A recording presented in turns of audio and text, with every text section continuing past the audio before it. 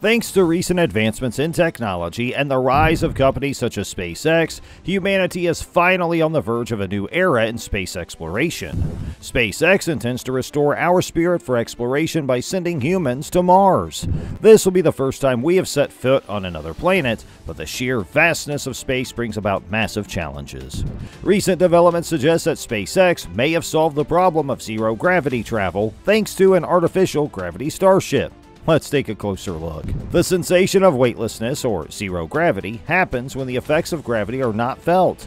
Technically speaking, gravity does exist everywhere in the universe because it is defined as a force that attracts two bodies to each other. But astronauts in space usually do not feel its effects. The International Space Station, for example, is in perpetual freefall above the Earth. Its forward motion, however, just about equals the speed of its fall toward the planet. This means that the astronauts inside are not pulled in any particular direction. So, they float. Not having to bear weight on your feet sounds relaxing, but in the long term there are many health problems associated with it. Bones and muscles weaken, and other changes also take place within the body. One of the functions of the ISS is to study how astronaut health is affected by long periods of weightlessness. You don't have to leave Earth to escape the bonds of gravity. Anyone who has ridden to the top of the hill in a fast roller coaster or sat in a small plane pushed down suddenly by the wind briefly experienced weightlessness. More sustained periods are possible in planes that fly a parabola.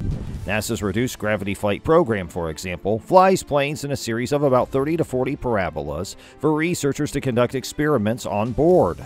Each climb produces a force about twice the force of gravity for 30 seconds.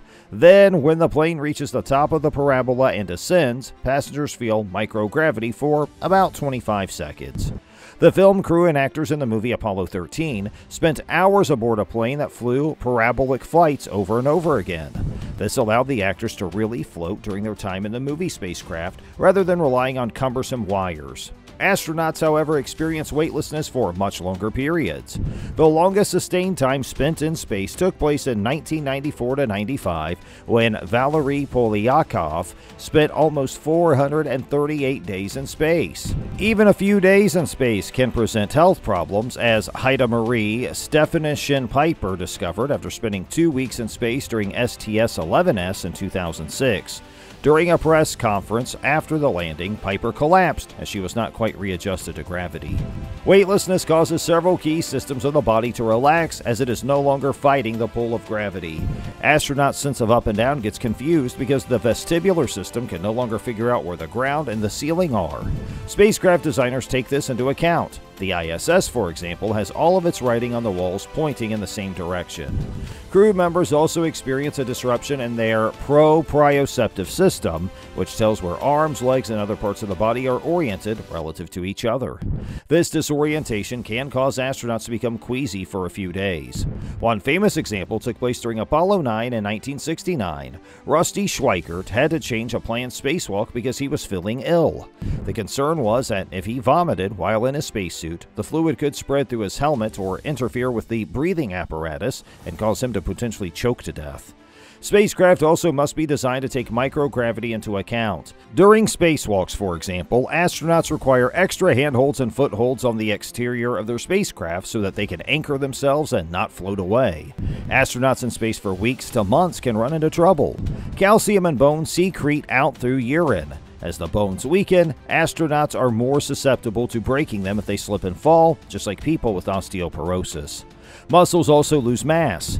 But time on the International Space Station has helped NASA run studies on how astronaut health is affected by time and weightlessness.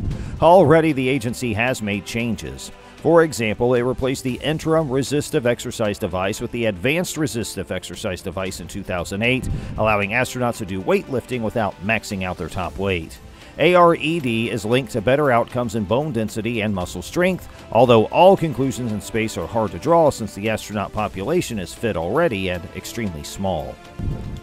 Astronauts typically have an allocated exercise period of 2 hours a day in space to counteract these effects. This time not only includes cardiovascular exercise and weightlifting, but also time to change clothes and set up or take down equipment. Despite exercise, it still takes months of rehabilitation to adjust on Earth after a typical 6-month space mission. More recently, doctors have discovered eye pressure changes in orbit.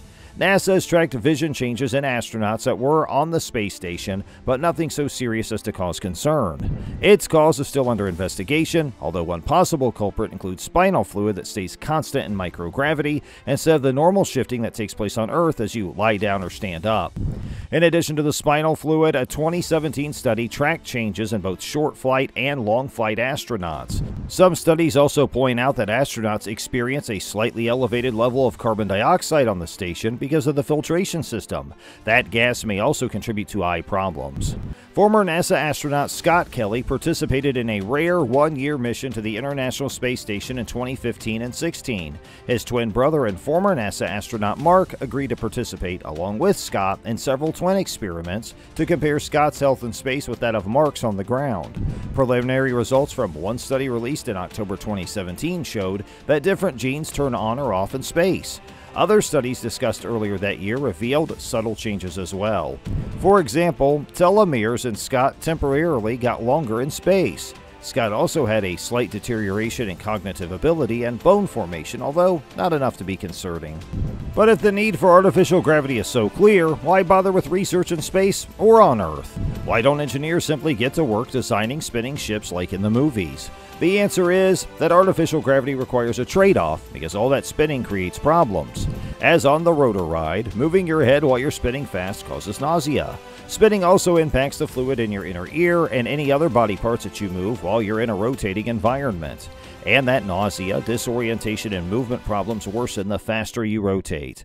But the amount of artificial gravity that can be produced depends on both the RPMs and the size of whatever is rotating. To experience a given amount of gravity, for example, 1/2 of the usual amount that you feel on Earth, the length of the radius of rotation determines how fast you need to spin. Build a wheel-shaped craft with a radius of 738 feet, and you'll produce full Earth gravity rotating at just 1 RPM. That's slow enough that scientists are very sure that nobody would get nauseous or disoriented. Other than the floor being a little bit curved, things aboard a craft would feel pretty normal, but building and flying such an enormous structure in space would entail numerous engineering challenges. This means that NASA and any other space agencies or organizations likely to send people around the solar system in the future must settle for a lower amount of gravity, a faster rotation, or both. Since there's no laboratory on the moon where the surface gravity is about 16% that of Earth's surface, making it a great place to research the effects of low gravity as opposed to weightlessness, there simply isn't enough data to know how much gravity humans may need for long-term space missions or space colonies. Such data is needed, as is data on how much rotation humans can reasonably tolerate, and that's the rationale for ongoing artificial gravity research.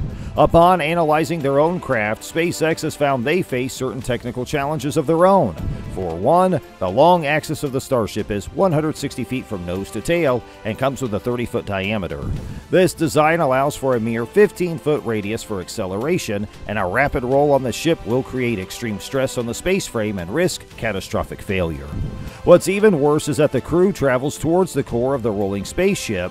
The centrifugal force would decrease and cause a substantial difference in artificial gravity. This would cause Coriolis force-induced motion sickness for the astronauts, making them even sicker. Another major issue that comes with having a rotating starship is potential communication breakdown, as the ship will be constantly rotating. Orienting antenna precisely could be very challenging and hinder communications. The rotation would force the antenna to continually lose and regain signal as it moves out of its orientation range. A rotating craft could also cause power problems on the journey. The most effective way to generate power in space is with solar panels, and the Starship will be no different.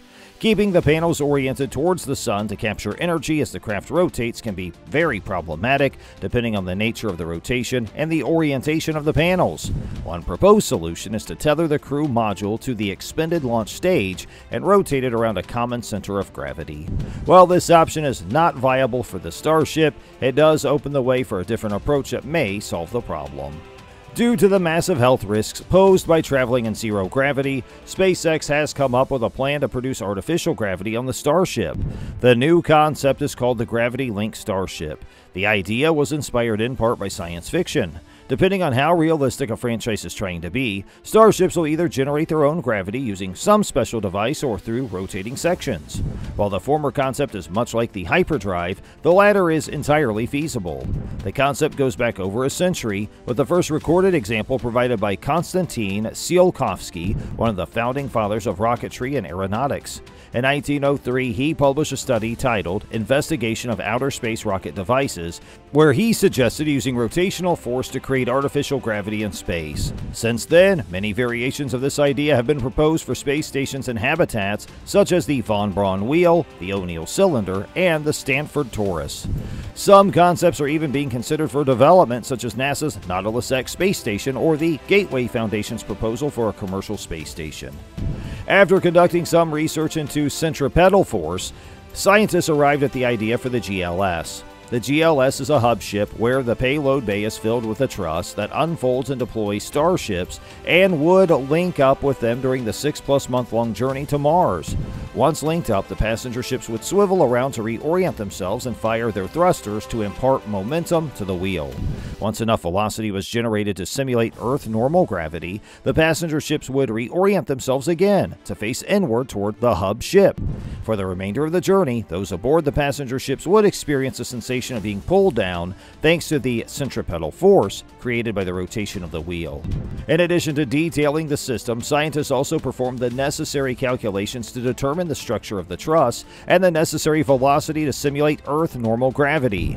They determined that a rotational velocity of 31 meters a second would work for a system that measured about 100 meters in radius, providing the feeling of 1G and making roughly 3 rotations per minute.